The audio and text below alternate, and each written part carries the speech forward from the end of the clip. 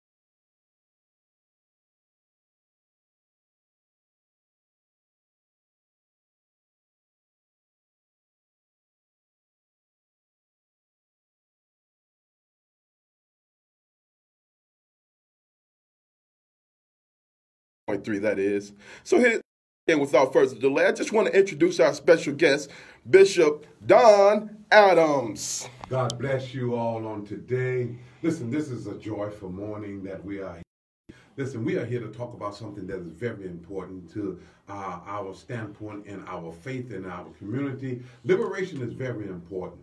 But most important thing is, Bishop Greer, that we got to get our people to understand when are we going to graduate into the realization instead of putting a Band-Aid on everything that we do. So now we got to get away from the Band-Aid and start getting into the real thing of life, and that's liberation in the ministry and getting churches to get involved, getting leaders to get involved. The community can be much better, man, if the churches would stand and come on and get involved.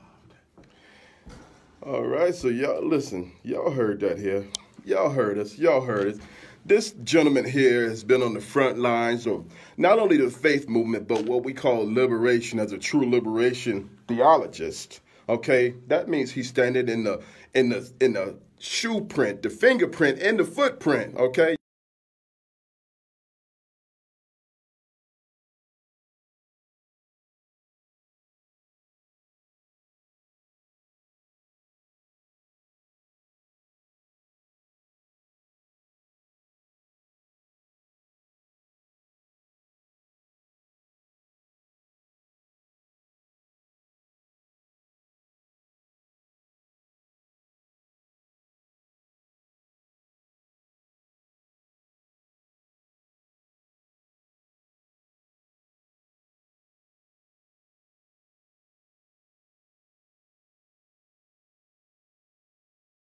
North Carolina, Joliet, Illinois, Samaje Crosby. I mean, this gentleman has been with us, and he's been standing with us through the grace of God, rain, snow, sleet, and shine. So we ain't got to worry about anybody here on this broadcast being on the front lines, and that's what we're talking about. We're talking about churches that need to get active. So, Bishop Adams, let's talk a little bit about some of the things that you've come across when it comes to just churches being involved. And I just want to throw the caveat out there to say, this is not an indictment of churches.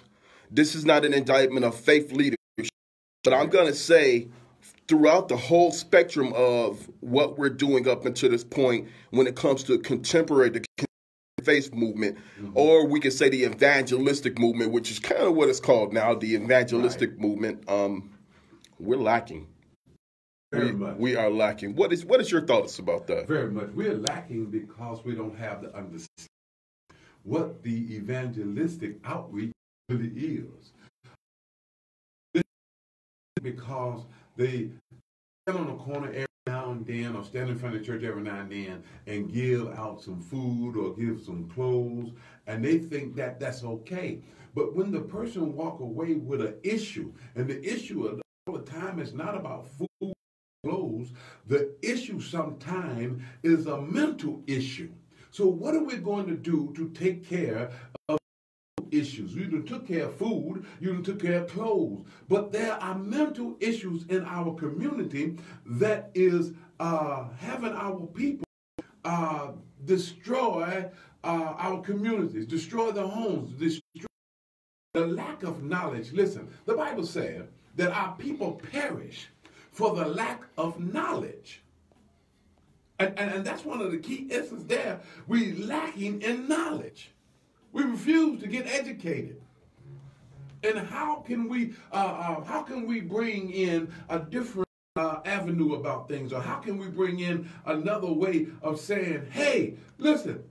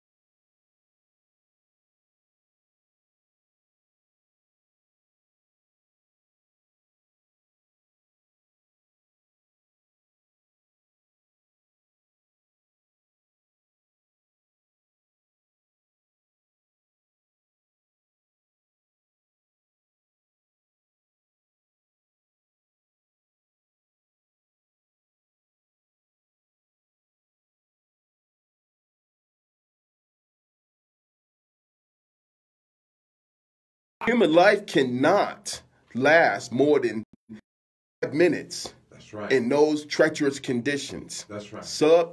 Below sub-zero Saharan temperatures. We can't life. So why is it that when we know that December's coming and then January and February, why is it that the churches, and I'm not saying all churches, but why do we have a homeless issue? And this may be a selfish statement. It may be a general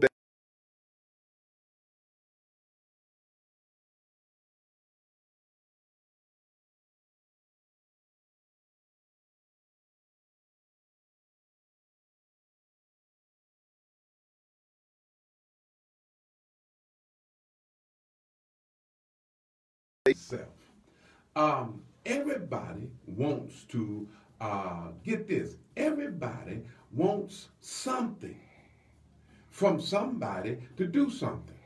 So there's no money to be made, get this now, in housing homeless. There's no money to be made. There's money to be put out, but there's no money to be made. So if they are not putting a buck in their pocket, now some of them ain't gonna like what I say, but that's okay. because they're not putting a buck in their pocket, they're not going to do it. They'd rather build a 5,000-seat cathedral than to build a home shelter or a place that can house the people in there. Instead of that, why can't we take, here's the thing about that. There's enough churches in our city, enough leaders that we can all come together and start getting these properties so that we can house these people. Some of these people are very well educated. Some of these people have are inventors. Some of these people are doctors, lawyers, teachers, musicians, cooks. Some of these people have a true. Instead, they got to dish off their calling for them to come into a place of living. Well, we got to know that sometime we got to stop thinking about self. And that's a big thing there now. We got to stop thinking about self and start thinking about other people. When are we going to stop thinking about self and start thinking about other people? I was looking on the day and I saw where they are taking these condemned parking lots and turning them into a place for shelters for homeless people can go, beds and nice things, even little hubs. There's nothing wrong. We got enough vacant lots in there that we can that we can house these people. So let's talk about, and what we want to do is Bishop is is a regular contributor to the show and for this particular show. So what I'm saying is, let's talk about the hub situation, because now have you seen the state-of-the-art housing that's kind of like a little small 5 by 5, 5 feet by 5 or 5 by 10, almost like a closet or a little small upright shack. Kind of looks like a watch house that people are able to live in, and they're building these houses for communities now. And these are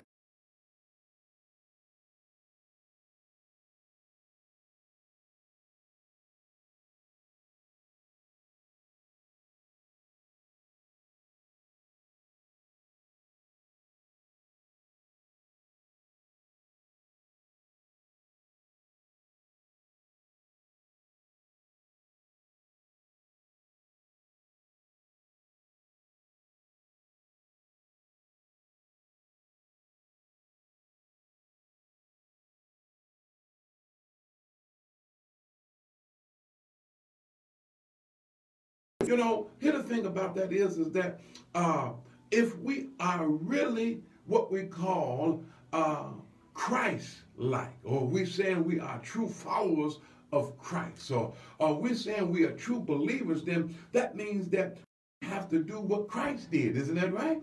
Christ helped people. He didn't put you over to the side.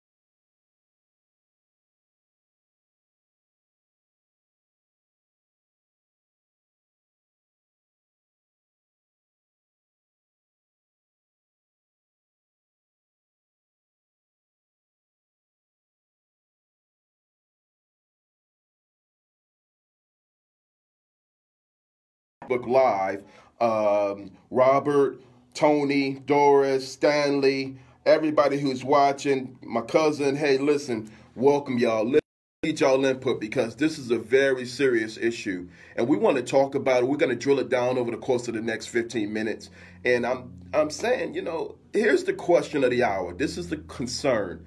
Our church is doing enough in the community to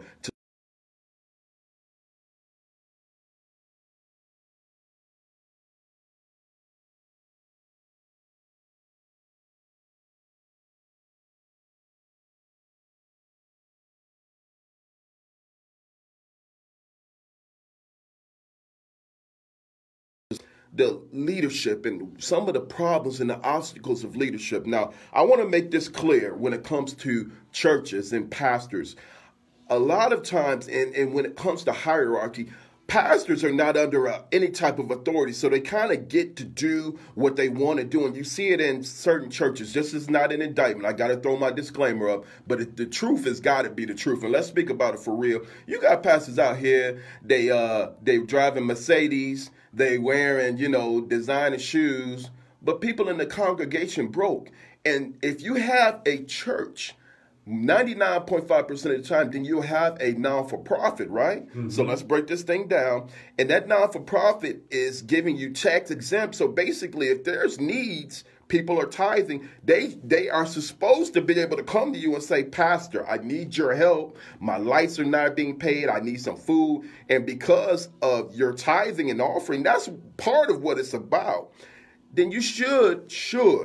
We're not saying it happens. It does not happen. It does not. Majority of the time, but churches should be able to take care of their congregation and the community abroad that they service. Am I right or wrong? You are extremely right.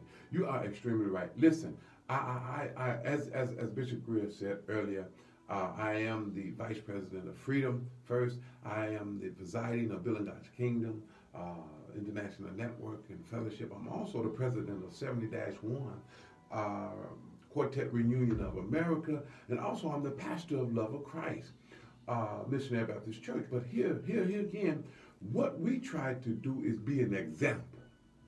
We try to be an example not only to just our people that are following with us, but the community, the world, the city. So why being examples of that? Listen, here's what happens a lot of times. We get caught up in titles. Hello, lights. Hello, walls. We get caught up in titles, and we get big-headed.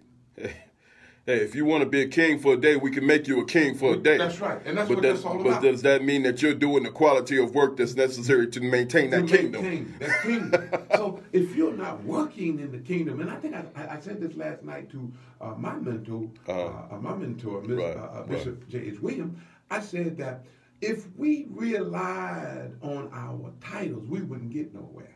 Okay. But if we work, here's what the Bible said.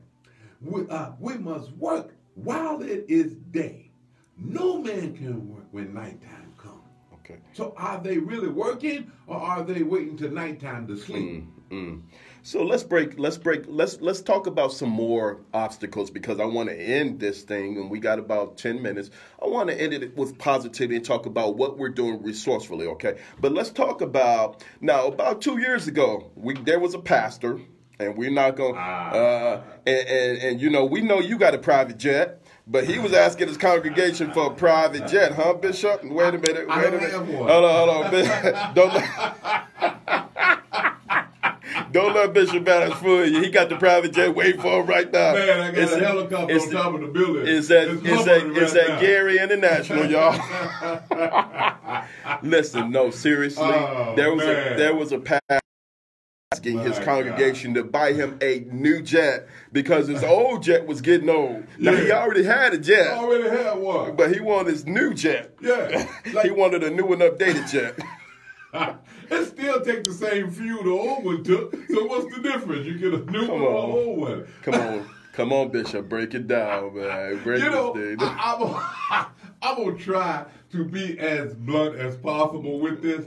But what sense does that make in you got people sitting inside your congregation that can't eat, that can't pay their bills, that some of them have lost their homes, some of them don't have a job, some of them are hungry, some of them are without anything, and you talking about a new jet? Come on, man.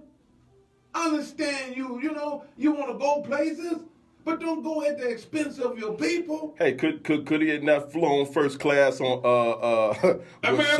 Southwestern or something? Southwestern? You don't even got to fly coach. You can fly first class for a third of the money of a new jet. Well, for 2 years. See, they want to be.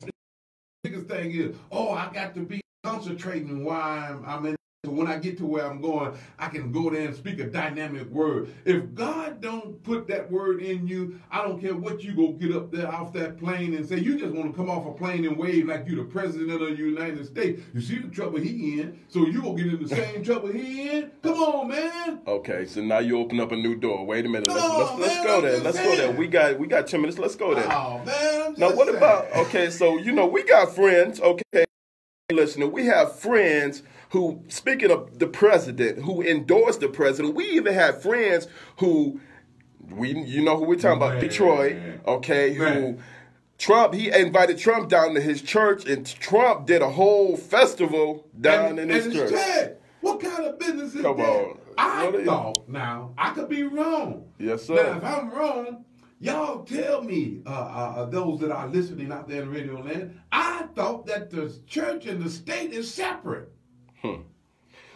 Well, I thought, so how is it that we're getting all these politicians to run up in churches on Sunday and talk about what they're doing, but when they come out of the church, you don't see them no more? Hold on. What was that? A horn sign?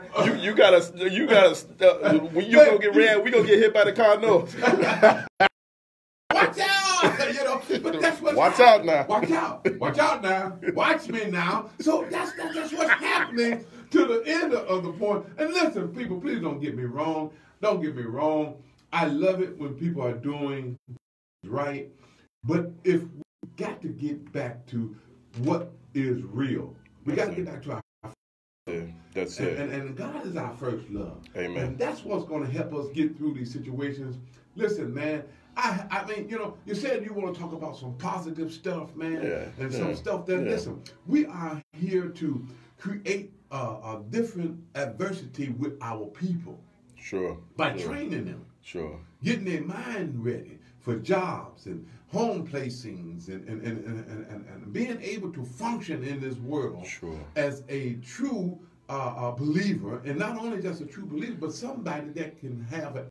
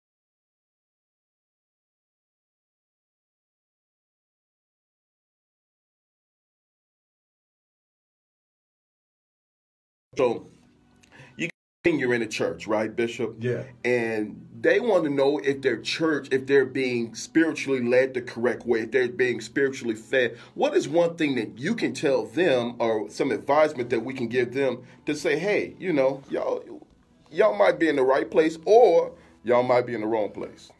It's pending on, have you graduated from Sunday school yet? See, here's what I mean by that.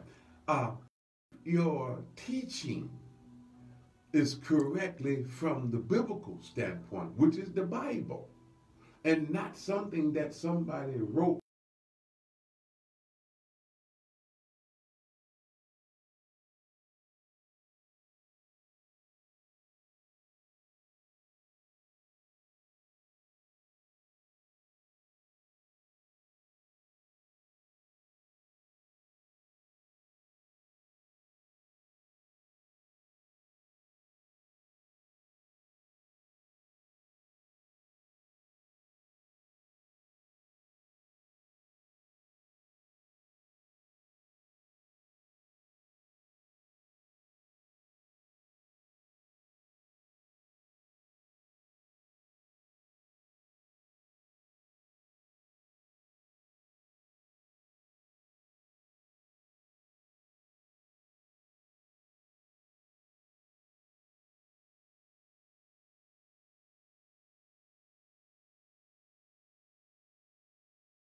20 years.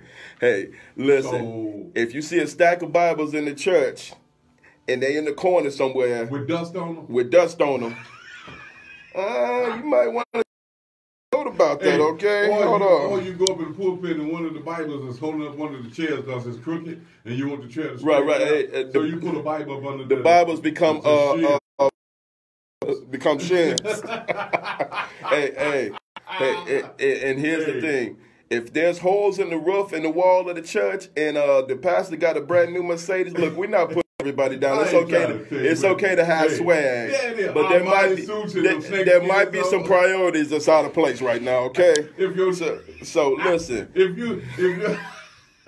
the music in your church is the water that's hitting the bottom of the tin bucket, you know, I'm sorry. Tink. So, okay, hold on. Look, Bishop Adams having a lot of, but you know what though? Let's keep this real. We got 2 minutes to close, and this is the thing. This was a brief, but this is a real conversation because here's the thing.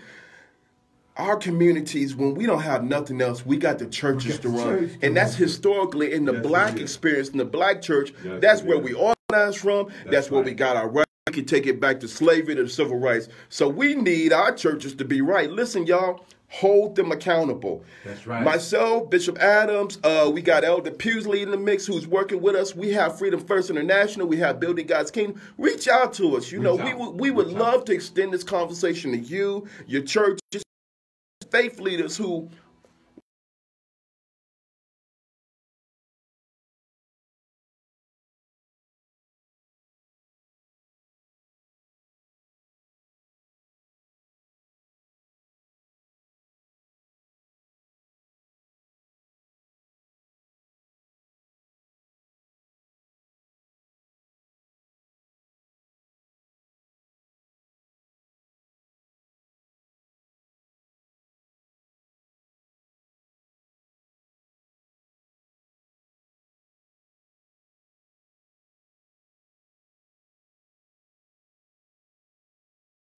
I don't want to see you out there in 20.